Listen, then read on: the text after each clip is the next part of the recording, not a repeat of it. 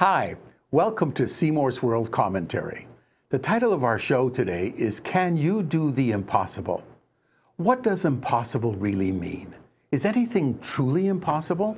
Humans can't fly, but the Wright brothers proved an airplane could get us close enough. When I think about the impossible, I don't really worry much about the undoable. I know I can't jump off a cliff and start flying. I know I can't close my eyes and teleport myself to China.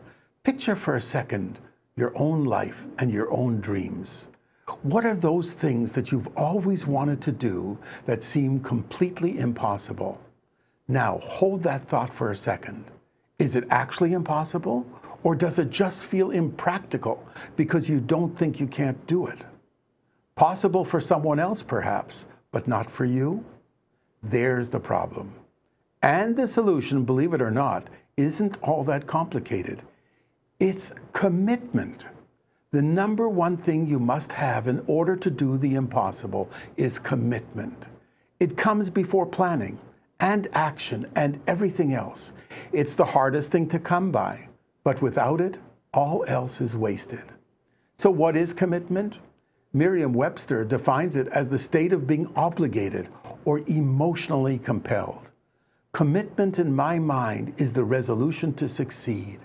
It's the burning desire that absolutely has to be present in order to do your impossible.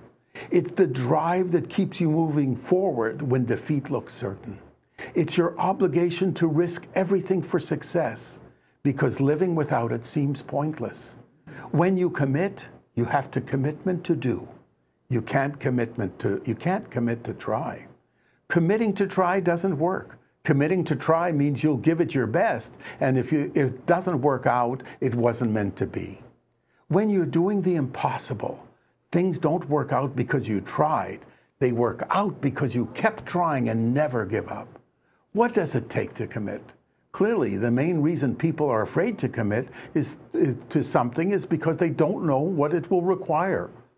It's never completely obvious what you're signing up for. You might think that if you really want something, then it shouldn't matter, because I don't think that's true. The cost does matter. So what is the actual cost? Sure, in any commitment, whether it's business or personal, there's a leap into the uncertain. But the idea that there's no way to know what's required is more of an excuse than a real barrier. Those are the questions you have to ask yourself.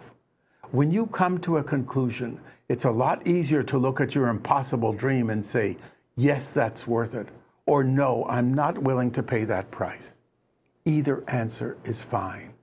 But making that decision based on real analysis instead of fear is important. So, my friends, can you do the impossible? Let me know. Thank you for watching Seymour's World Commentary on ThinkTech Hawaii. I would love to read your comments. Aloha.